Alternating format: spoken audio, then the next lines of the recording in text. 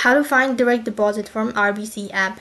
Hi everyone, welcome back to our channel. In this video, I'll be showing you the ways to get a direct deposit form from RBC app. So for that, you have to go and log in into your account. After that, you need to go to your account section. After that, you need to go ahead and select view and print payroll direct deposit from the right navigation bar. Then you need to select the account you want to deposit your payroll to from the drop down menu, and then click on view and print once again.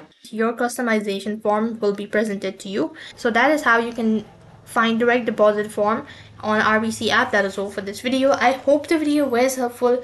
Make sure to like, share and subscribe to our channel. Thank you for watching. See you in the next video.